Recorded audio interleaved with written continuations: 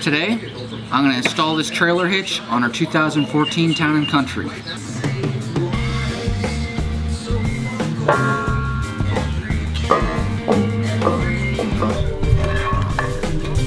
The first thing I did was chalk all the wheels of the vehicle.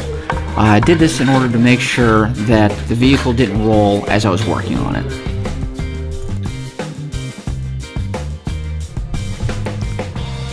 After chalking the vehicle, I went ahead and jacked up the truck and placed it on some jack stands to give me some better access to reach up underneath the van.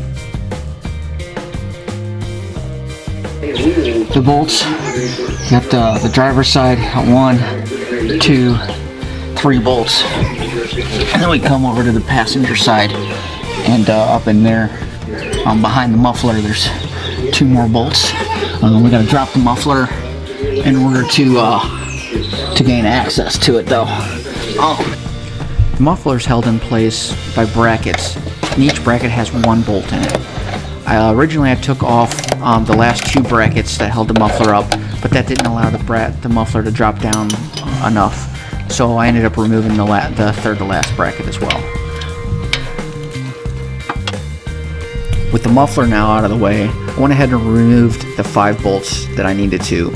3 on the driver's side, 2 on the passenger side. The bolts were pretty stuck in place, so I ended up having to use a breaker bar in order to get them loose.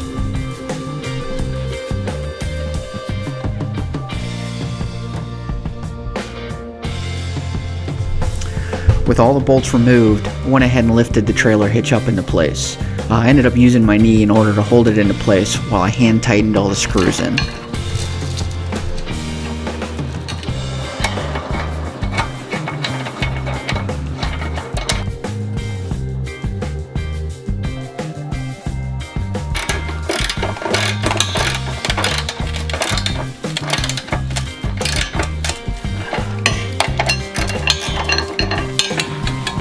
With all the bolts tightened down, I went ahead and used that breaker bar again in order to make sure that all the bolts got tightened up enough.